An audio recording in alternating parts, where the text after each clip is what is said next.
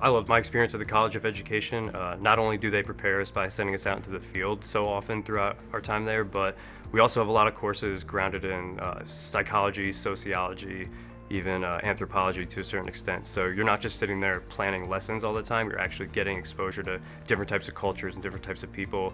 And the professors, for the most part, are all like right on the cutting edge of everything, the newest technology. I think it's definitely a school that's known for over preparing people for their actual experience as teachers.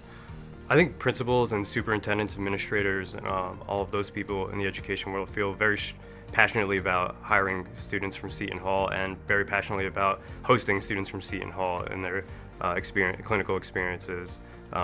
Every administrator principal I've spoken to, when they ask me where I go to school, Seton Hall, it's always like with a smile, like go Pirates. Everyone knows Seton Hall, whether it's for basketball or for the academics. And a lot of teachers that I've worked in the same school as are actually Seton Hall graduates too. So it's very popular in the education world from what I've experienced.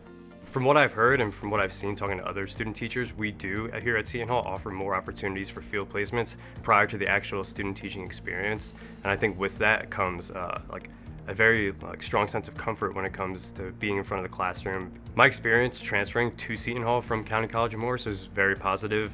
I had the Dean of Transfer Students there at my disposal pretty much anytime I had a question.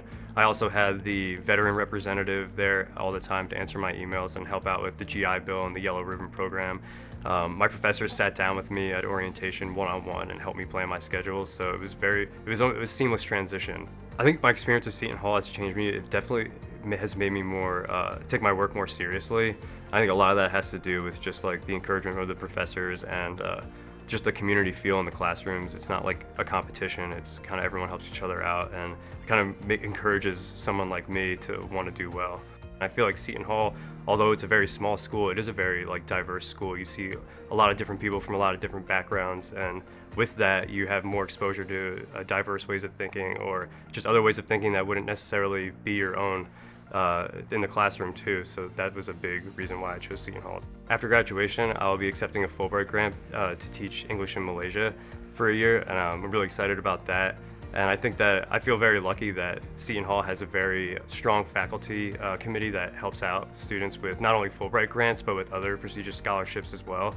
And it was a long process. It was a 6-month process, and they were there every step of the way. I don't think I ever would have gotten it had I gone to a different school, to be honest with you. I love Seton Hall because I feel very comfortable here. I love the fact that there's Dunkin' Donuts in the library. I don't have to go anywhere to get coffee.